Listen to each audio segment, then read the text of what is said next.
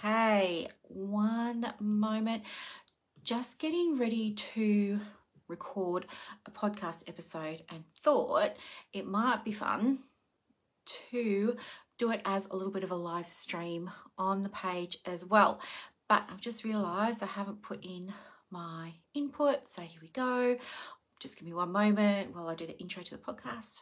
Hello everybody and welcome to another episode of the Private Practice with Soul podcast. I'm your host, Dr. Brooklyn Storme, and it is super nice to be here with you today, especially because I feel like it's been such a long time since I've done a podcast episode that wasn't in the car. So as you can see, we're in my study today and who's that? That's Buddy. And hopefully this is Buddy's very first time with a podcast recording. So normally it was Uncle Gabe, but now he's transitioned over the Rainbow Bridge and we've got little Buddy. So hopefully he's going to be good. If he starts barking or anything, I'll just move him out and pop him to bed. But anyway, what I want to talk with you about today is two things. I want to give you some tips that are going to help you get more clients through your marketing so that can really help you.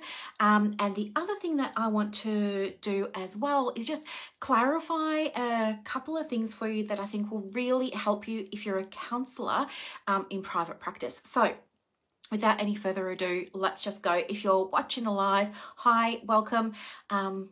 My podcasts usually go for about half an hour to 45 minutes or so. So you don't have to watch the whole thing. I won't be offended. You can come back and listen to it later, or you can just grab the recording on the podcast. Okay, so the name of the podcast is Private Practice with Soul, by the way. All right, so here's the thing. I'm an admin of, I think it's quite a big community of counsellors. And one of the things that happens in there in terms of discussion is there's often a lot of talk around, from counsellors in particular, around the fact that they believe that psychologists have it so much easier. They really believe that, not all of them, I'm just talking about this for the moment, but they really believe that for some reason it's like psychologists and accredited mental health social workers have the lion's share of referrals simply because they're on Medicare. I think there's a narrative that goes something along the lines of they don't have to market, they don't have to do anything, they just get all of the work. It's not fair. Clients can go and see them because they get rebates, so it's cheaper and things like that. So I just wanted to share a little bit because I'm in the unique and wonderful position of having been on both sides, so both a psychologist and counsellor. So I've got an insight and I want to share it with you. I just want to preface it by saying it's only my experience, it's only my view, and I'm sure there's going to be lots of people with different experiences and views, okay? But here's what I think.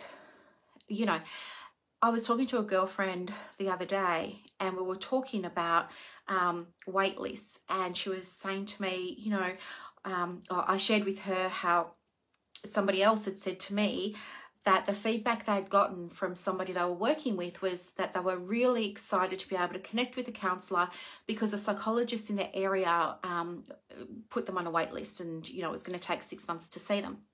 My friend said that's just incorrect.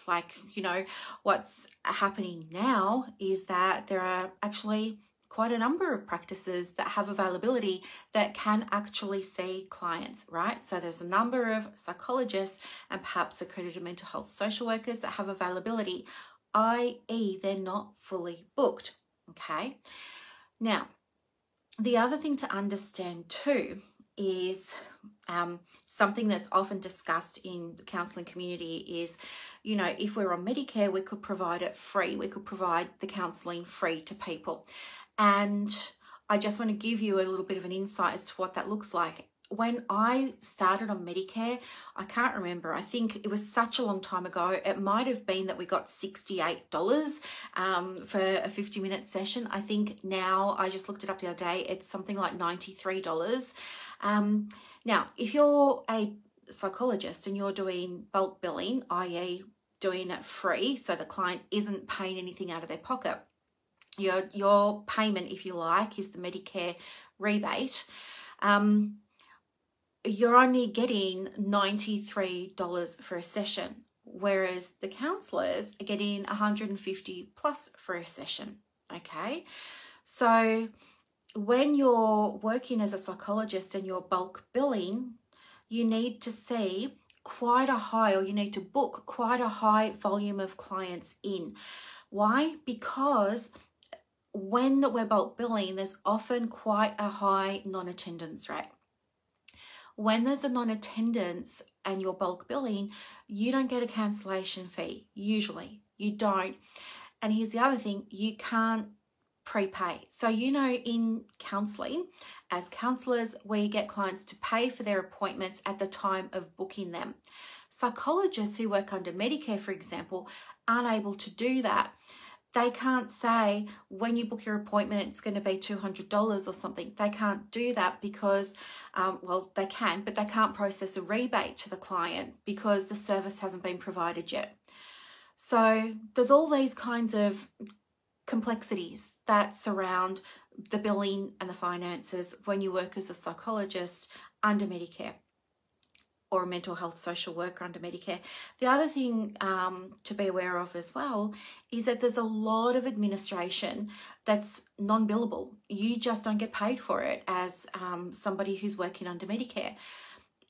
If somebody comes to you with a GP mental health care plan, for example, you need to send a letter to the doctor to say, yes, I'm going to accept the referral, or no, I'm not.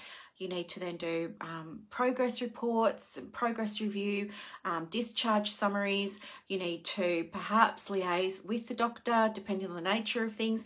All of these administrative tasks take time, and you can't bill for those.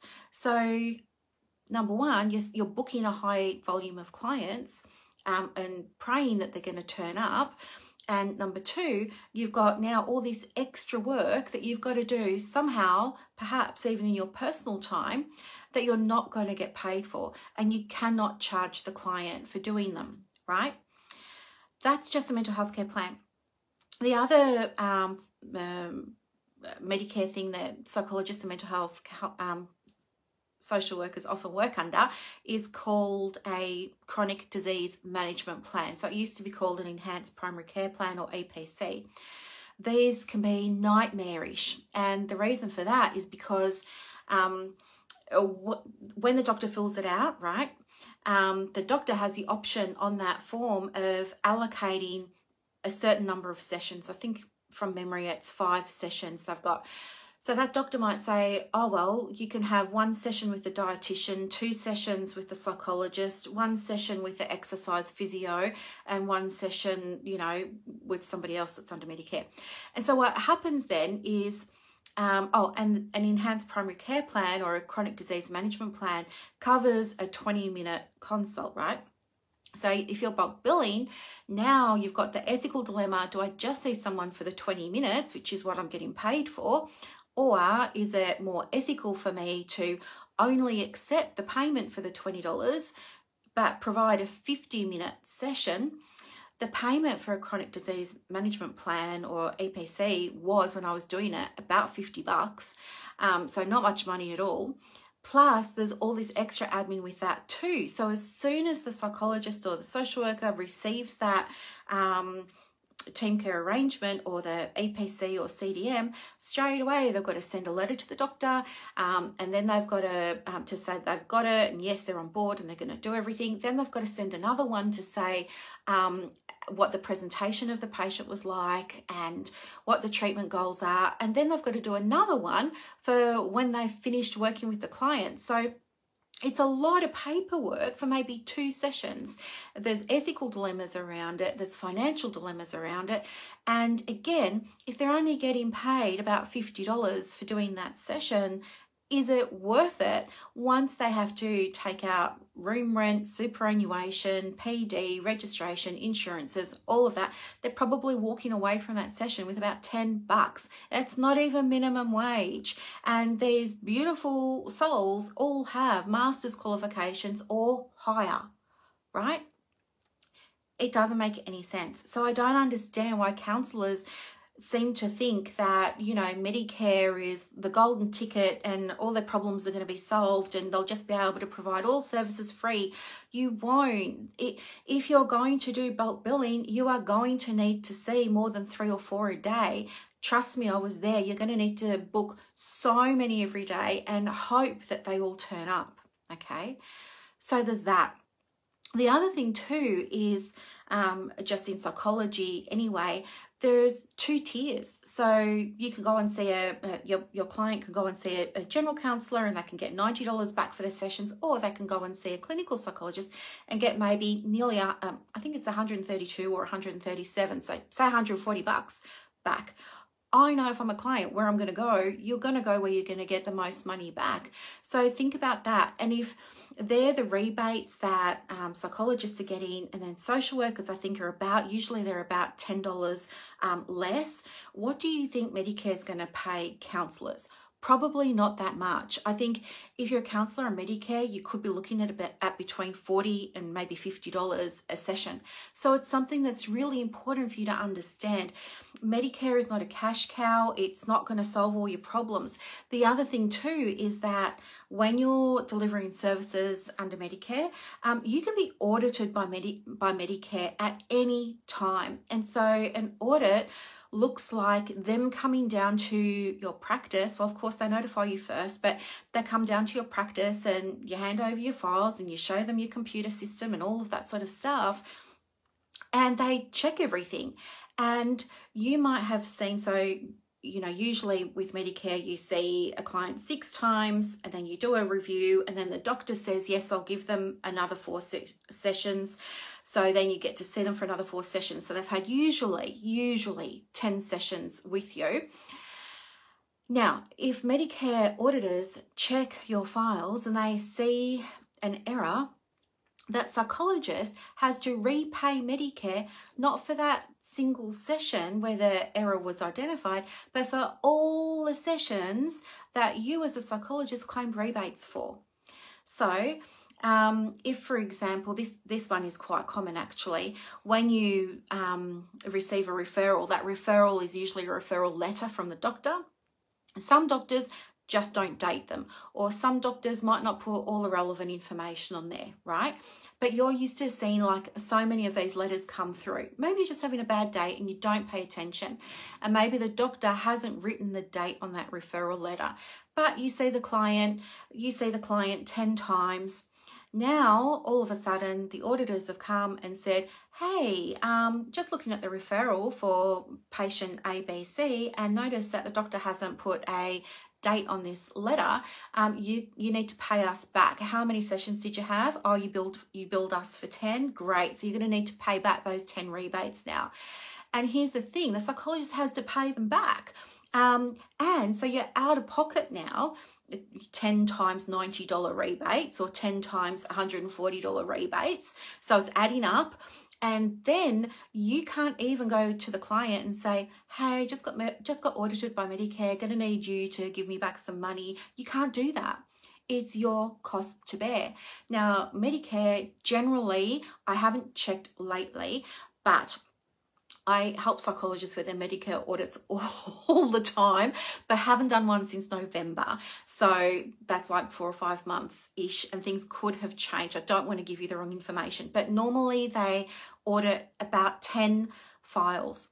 Now, if you've got, it's really normal for people to have errors in 3 or 4 of those files. So if you've seen 3 or 4 clients 10 times at $140 rebates each, that's so much money. I can't even calculate it because I'm recording on my phone. That's so much money. It's just going to come out of your bank account. You've got to find that somewhere. There are psychologists and social workers on payment plans to Medicare to pay back debts because all these things happen, right? There are also some psychologists that didn't understand about prepayment and things like that. So they were taking prepayment at the time of booking and set up Halaxy or Clinico or Power Diary or whatever software they were using to automatically process the rebate. And so what was happening for them was they were getting into trouble because it was like a fraudulent transaction because no service had actually been provided. Therefore, why are you rebating? Makes sense? So yeah, Medicare is tough. The other thing too is that, as you know, Medicare, like many other funding bodies, I'm not down on Medicare. It's not that. I'm just bringing it to your awareness because I feel like so many counsellors don't understand what's involved. And I want you to be educated and have that awareness so that when the time comes, you can make a choice about whether or not you want to be on it or not, or under it, whatever the language is. I think I've just forgotten what I was going to say. I'll come back to it. Yeah, so look, I think the gist of Medicare is probably really good, and I appreciate it can absolutely be helpful for people. But did you know there are that's what I was going to say. The treatment modalities are prescribed. So you can only use the treatment modalities that Medicare, in this case, because we're talking about Medicare, allow you to use. Now, that just sits so wrong with me that a government department can sit there and dictate to me, a therapist with a PhD, 14 years of university education, 30 years in the profession, can tell me that they know better than I do about what treatment my client needs when they've not even met my client. They're saying, well, you've got to use this modality or that modality or this one or that one. And I'm thinking, okay, 30 years is a lot of PD. 30 years is a lot of extra learning and education and knowledge and practice wisdom. Surely I'm an expert in mental health. Surely it should be up to me and my clinical judgment as to what treatment is best going to help my client in that session to feel better or achieve the goal or whatever it is that they're wanting and needing. Unfortunately, it's not the case. You don't have sovereignty over how you work. It's very different. When you're a counsellor, you get to choose. You can have this really beautiful eclectic approach. You can draw upon a bit of ACT and sprinkle in a bit of mindfulness. You can use a bit of hypnotherapy. You can do all these different things. And your clients are so lucky because you're customizing treatment for them. This is something that you cannot really do under Medicare because unless Medicare approves of the treatment that you want to use, you can't do it. You can't use it and you can get into big trouble for using it. So it's important to understand that as well.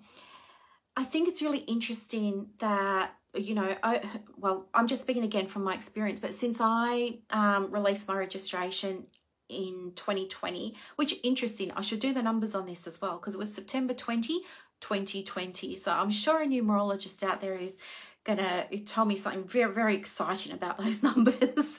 I don't know what a 6 means in numerology, but anyway, since that time and since sharing my story about how I transitioned out and away from psychology, do you know how many psychologists have come to me and said, can you help me do the same thing? Do you know how many of them I've helped get out of psychology and move into the counselling and consulting spaces? So many. Why are they moving out? I want you to know so many psychologists do, sorry, just bang my microphone. So many psychologists do use Medicare and they work under it, right? Totally fine, totally okay. Don't have any issue with that. And it's not the only thing.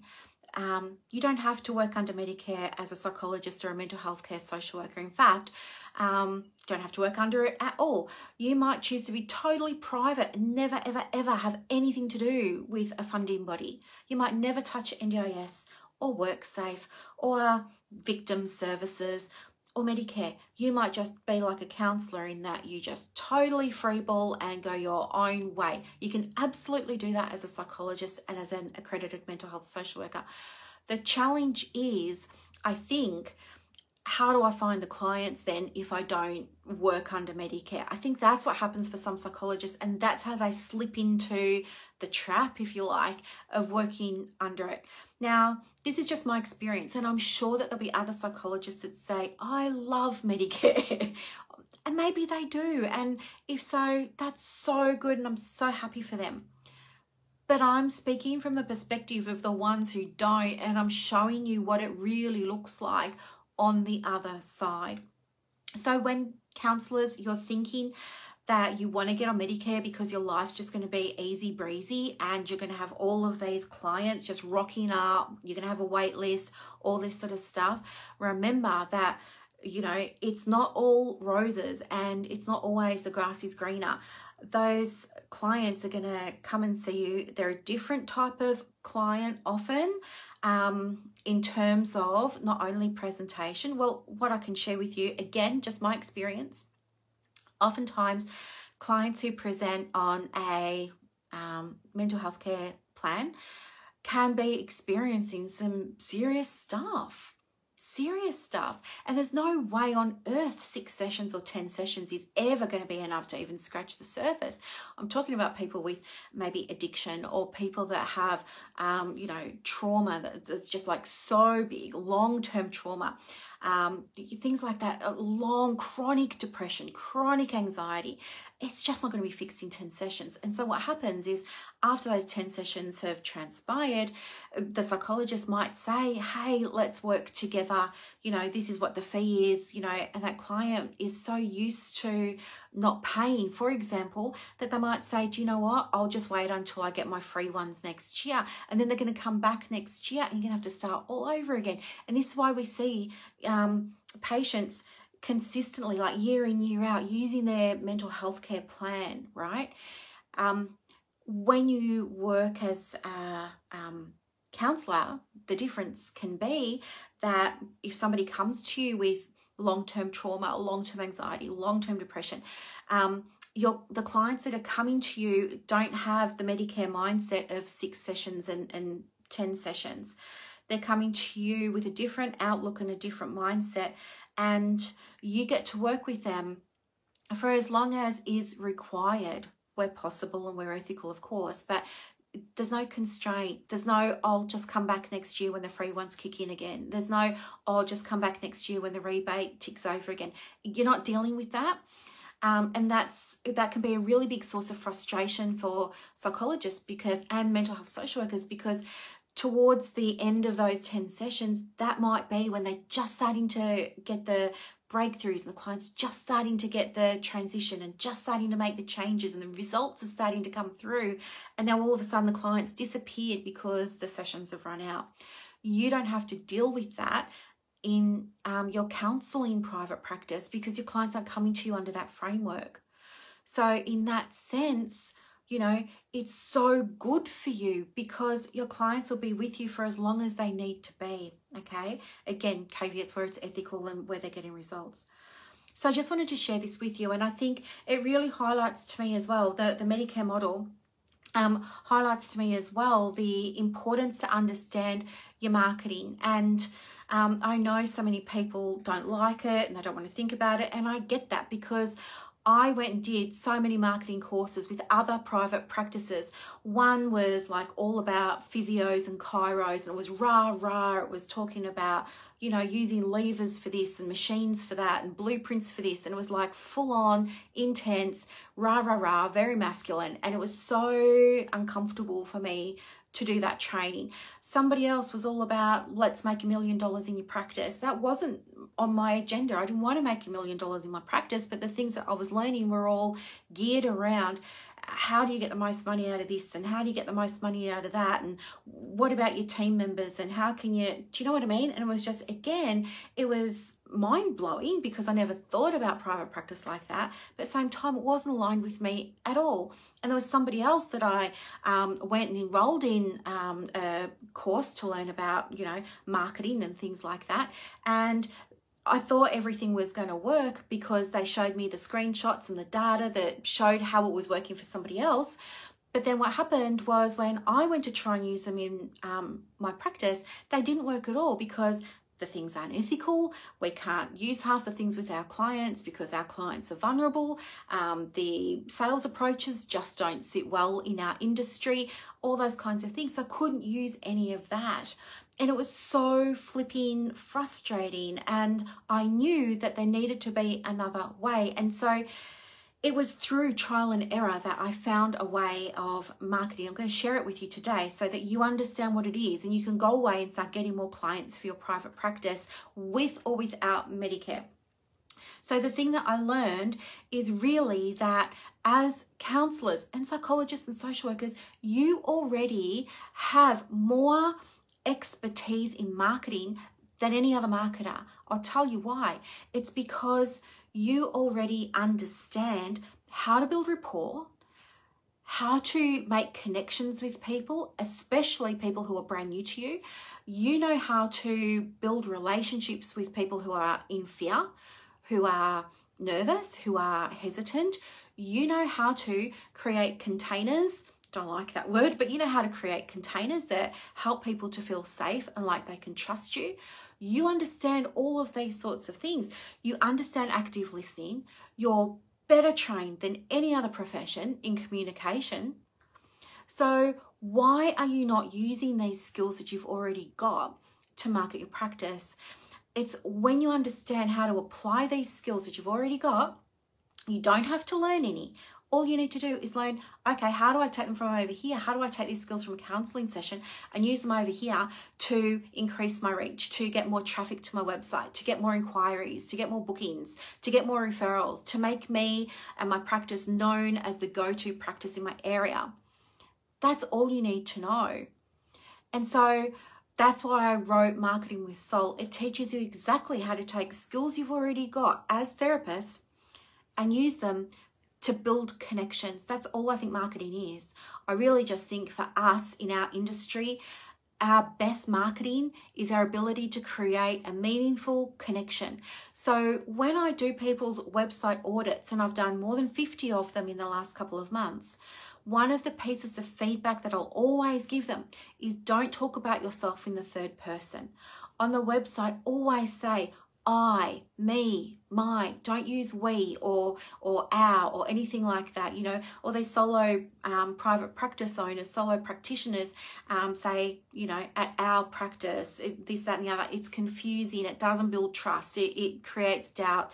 It's very unsettling for people. Always try and use stories, okay? Stories, you know this already. Stories are going to be more impactful for you than a testimonial, and I'll tell you why. In our industry, testimonials don't work. Do they work for Nike? Yes. Do they work for Hair House Warehouse? Yes.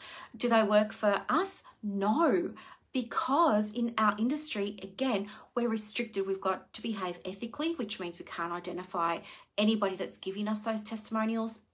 It means that, you know, if you do, they've got to understand how they can retract their testimonial if they change their mind down the track, all those kinds of things. So what happens is counsellors end up putting testimonials on their website that says, hey, I really loved working with Brooklyn. And then the signature will be a happy client. That's BS. That means nothing to a client that's coming over to your website. How do they know you didn't make that up? It's not credible. A better way to build your, and the reason that you have the testimonials is to build social proof, right? So social proof simply means, do other people like it? Did other people have a nice experience? If other people like me had a good experience, then maybe it's going to work for me too. That's called social proof. That's why you have a testimonial. I have a workaround specific to our industry that we can use. It's called a success story.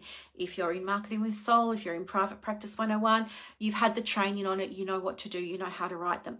I can absolutely tell you that people who share success stories on their website and in their social media and in their blogs and things like that, build connections much more quickly with clients than people who just have the testimonials or nothing. And they're the ones who get more inquiries, okay? Whether or not they book them is a whole different thing, because you got to understand what to say to book a client, obviously. A mistake that counsellors and psychologists, well, psychologists don't actually do discovery calls for the most part, nor do mental health social workers.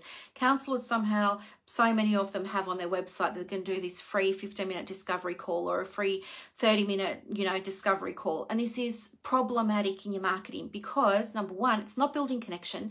Number two, no one knows why on earth you want them to call you.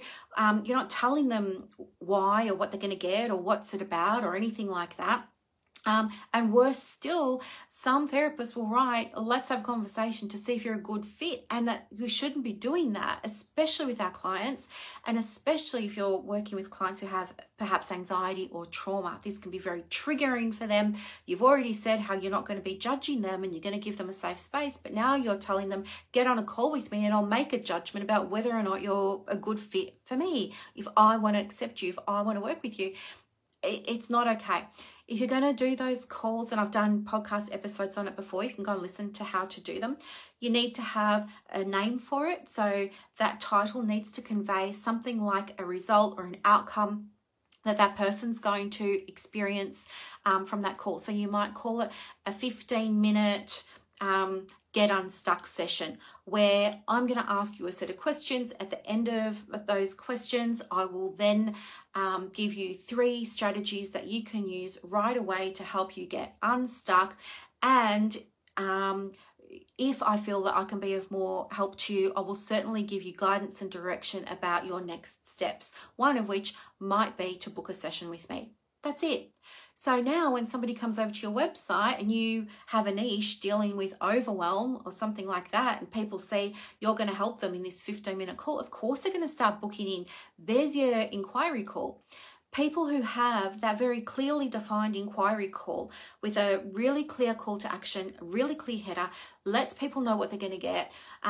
Those people get more bookings of the inquiry calls than people who say, have a 15-minute discovery call. Your clients don't know what a discovery call is. You might not even know what a discovery call is. Discovery calls came from the counselling industry. The reason that, from the coaching industry, the reason that coaches have them is because coaches charge thousands and thousands of dollars to work with them. So of course, clients need to have an opportunity to speak with the coach and make sure that they're going to be a good fit, and make sure that this coach is the right person to help them, and make sure that they get along and they connect. That's what a discovery call is all about, and people in coaching understand that. But when counsellors start talking about it, it makes no sense. Counsellors often don't understand what a discovery call is. If you don't know what it is, how on earth are your clients going to know what it is? So they're 2 things. You've got your stories, you've got your discovery calls. The other thing is your language. So really be mindful that the whole point of your website, the whole point of all of your marketing is to create rapport, is to create connection, okay? You're not going to be able to do that if you're not using if you're not using language that doesn't resonate with your client, okay? So don't say things like, I help individuals. Say, I'm here to help you. I'm here to help you because, I understand what it's like to be a busy working single mum that's juggling all of the balls and doesn't have 5 minutes to brush her teeth, let alone go for, lunch with her girlfriends or something like that. I'm here to help you. And in our 15-minute call, what I'm going to do is help you find time for you to come along and get some support, because I know you're busy. I know you've got so much on your plate. You probably can't think, how am I going to find an hour a week for this? Let me help you find that hour so you can come. That's what we're going to focus on in our call, right? Something like that. But always speaking right to your client. And this is why niching is so important. If you want to become the go-to practice in your area, you need to have a reason for people to refer to you. So if you say, I work with women who've got anxiety, you might think that's a niche, and it is a niche, but it's so big. What kind of anxiety? Does she have a phobia? Does she have anxiety about work? Does she have trauma? Like, what is it?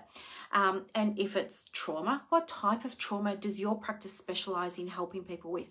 Is it road trauma? Is it domestic violence? Is it sexual abuse? Like, what kind of trauma?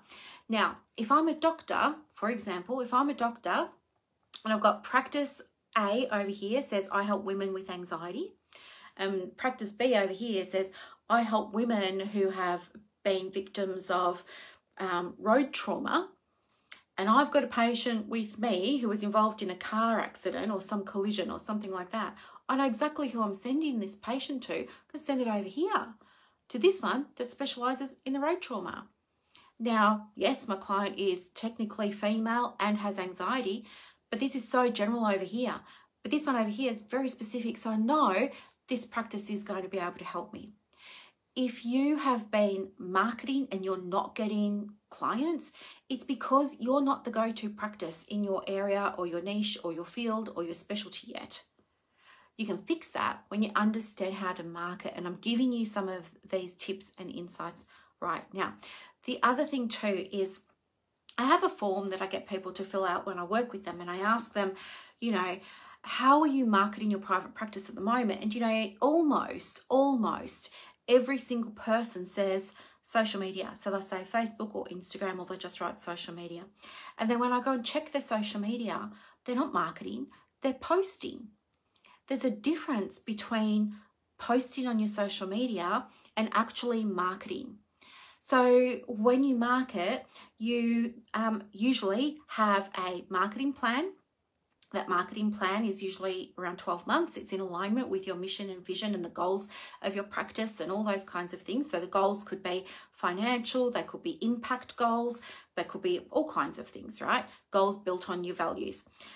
And then that plan is broken into quarterly plans.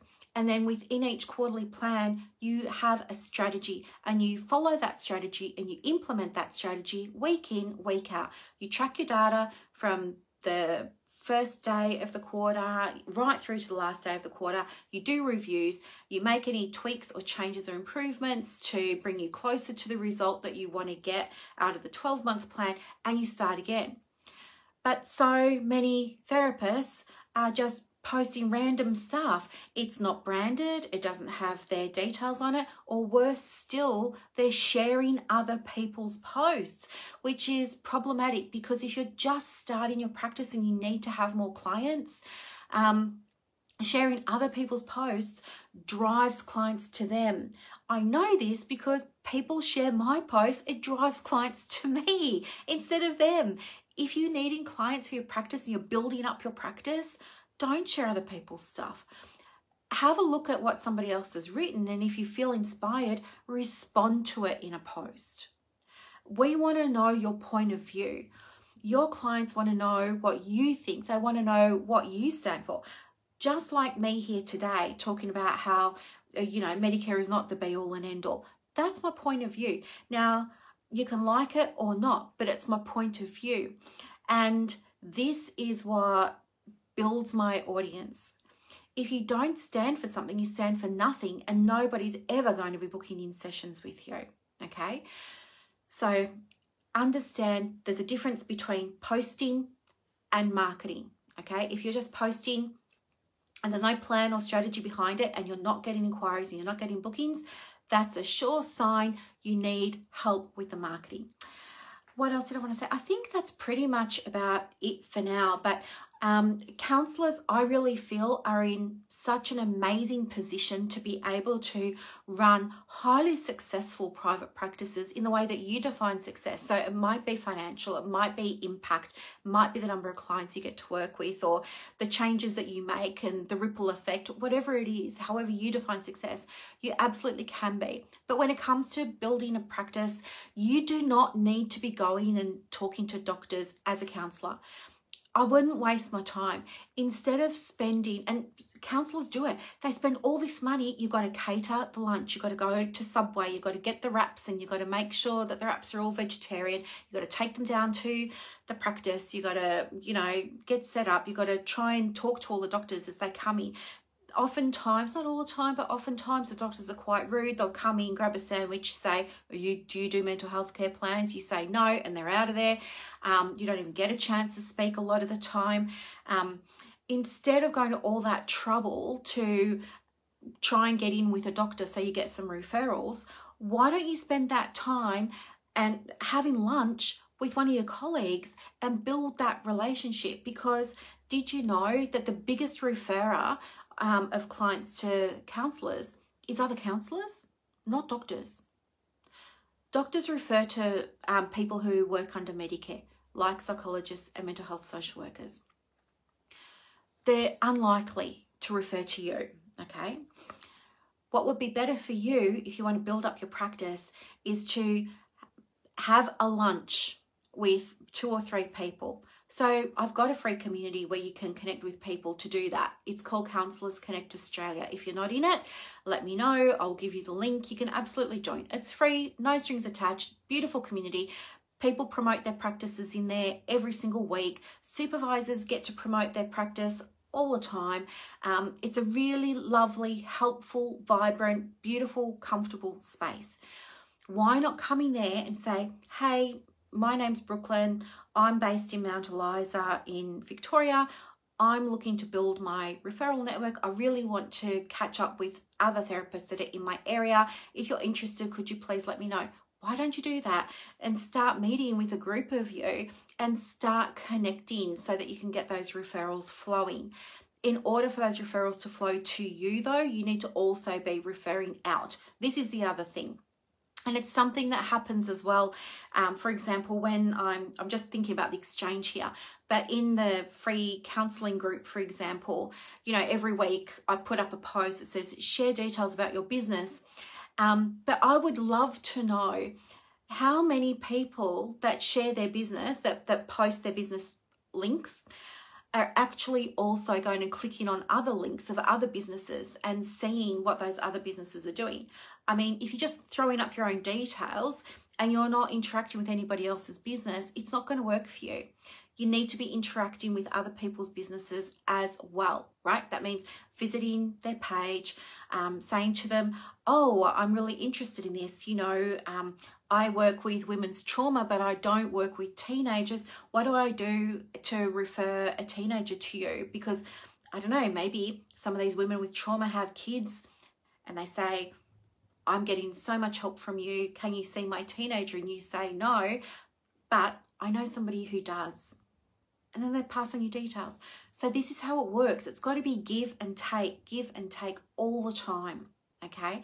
It's how you're going to build up your practice.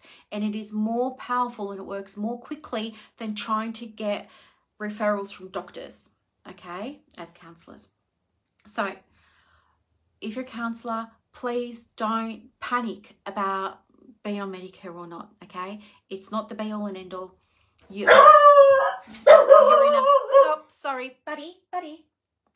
You're in a really good position, buddy. Yeah, buddy. You're in a really good position, buddy, come. You're in a really good position to be able to build up your practice without all of the drama of Medicare, okay? The grass isn't always greener. If you understand how to, buddy, if you understand how to market your practice, you can be fully booked. Somebody in one of my groups this week was sharing how in one of my programs, she became fully booked in 9 weeks, okay? And she's brand new. She's brand new. She doesn't have 10 years experience. She doesn't have big networks or anything like that, but she went through the program. She's fully booked, 9 weeks. I'm going to drop the information to Marketing with Soul in the link for you. In the comments for you. The other thing too is if you're thinking of starting a private practice, I'm hosting a free workshop. I'll put the link to that as well. It's on Monday night, the 8th of April at 7 p.m. It's online. Hopefully you can come. There is an opportunity for you to submit questions as well if you've got any beforehand. And I'll also be giving you a private practice resource that can help you with getting set up and help you get clients as well. And it's all free. It's just something that I want to do. I'm also opening the doors to Private Practice 101 that night as well. So I'm happy to answer any questions that people might have around Private Practice 101. It opens twice a year. It's a 12-month course that teaches you how to start your private practice and get all the foundations in place ethically, the right way, right from the beginning. So I hope that this was a helpful video. I hope it was a helpful podcast. Yes, if you're listening on the podcast, I'll put all those links for you in the show notes. Thank you so much for listening. So wonderful to be back with the microphone instead of doing these in the car. And I will see you on Saturday for the next episode. If there's anything you want me to talk about, of course, don't hesitate to reach out and let me know. I'm always open to topics for you. But please do consider getting on top of your marketing, okay? This can be your year for private practice. Have a wonderful day, everyone, and I'll see you next time. Thanks for watching. Bye.